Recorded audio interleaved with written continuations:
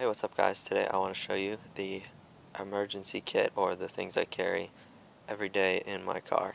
The car is a Dodge Lancer from 1986.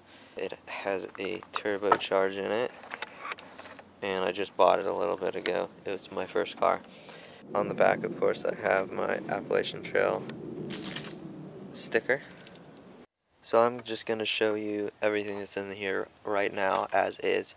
I'm not going to try and make it look all nice like some people do. On the seat I have a micro USB that I use for my GoPro and my Garmin GPS, which is not in here right now. Down on the floor is the rear view mirror, which fell off today.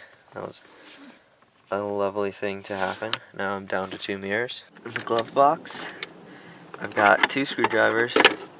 Both are flatheads, one's short, one's long. I have some caps from parts of the car that I've fixed, and a pair of gloves, some screws and a hose clamp, 2 of them, and a bunch of caps because I needed one to stop a leak in the engine, and have a bunch of extras. I have the car guide, insurance, and registration in there. Pretty snazzy cup holder. Most of the things on the dash do not work. The radio works, but the tape player and that stuff does not.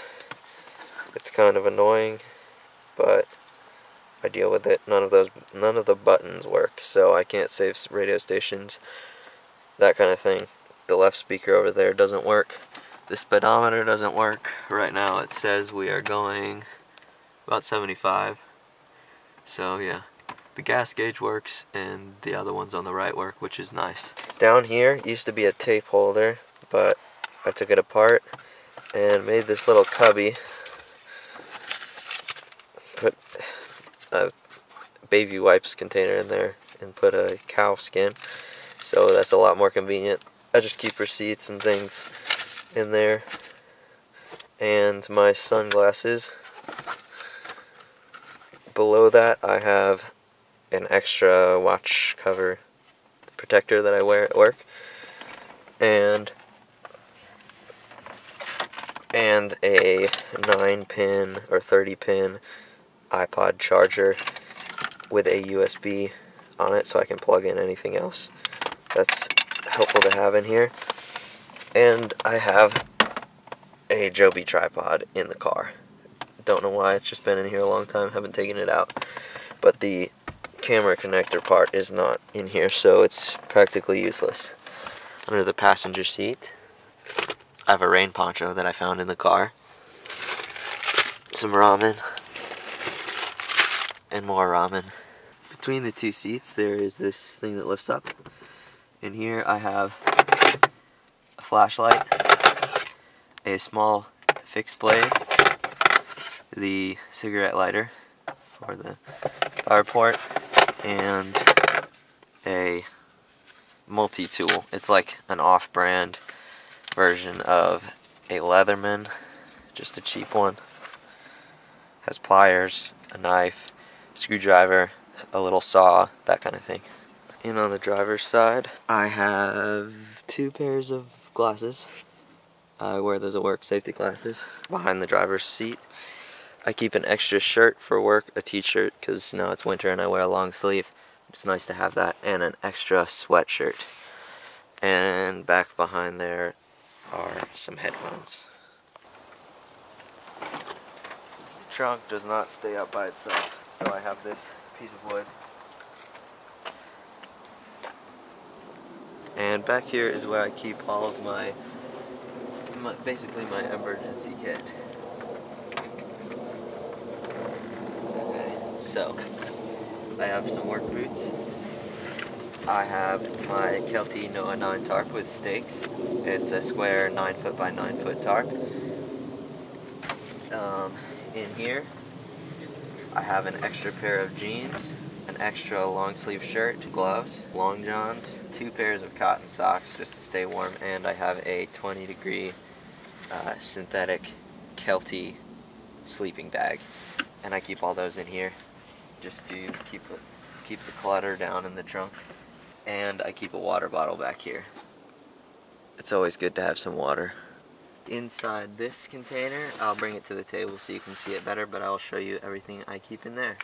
Underneath this flap there is a space for a spare tire.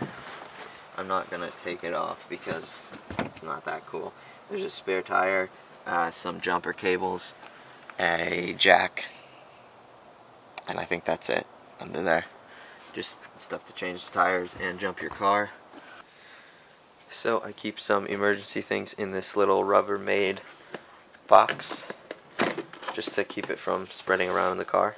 I have some water in a glass jar, and it's not full because it's cold out and I thought it might freeze and crack inside here, and I didn't want that. The reason I carry water and all of this stuff is because if I go to a trailhead and my car doesn't start since it's so old, I want to be able to not be starving. And even if something happens just coming back from work and I have to walk back, it would be nice to have food for me and maybe another person if they're in the car. I have a candle for light and the fire starter, some deodorant just in case, 2 more ramen, a tuna that I may or may not have stole from my mom, a Sawyer squeeze filter. These filters are awesome. If you want to see the unboxing of it, click up there. It's great fun watching someone open this. It's just a filter that screws onto a bag and you can filter water from a lake or anything like that. So this is a great thing to have in a car in case if something happens and you need water. A little bit of paracord, notepads and pens. If I need to leave a note for someone on my car, I can do that. Some cashews, 2 granola bars that I may have stole from my mom as well. Some old oatmeal. It's old, but it'll still be food. A small fishing kit. This was my one that I carried on the Appalachian Trail for a while. Never used it, but 2 hooks, like a few feet of string, maybe 6-10 feet of string, and a claw. And then I also have some more hooks and a crawfish lure, a pencil, and some matches. I have a slingshot in here just for fun, or maybe getting some food if I needed to. Hair ties. And inside this is my first aid kit. This is just a bag for a WD Western Digital, I think, hard drive. And in here got some tissues. Use those for making bandages or just blowing your nose. Medical tape, a little bit of it. Some Dayquil. Yeah, Dayquil. Band-Aid, more Dayquil, and some Benadryl. That's my whole first aid kit. It's not very extensive, but it's what I have right now.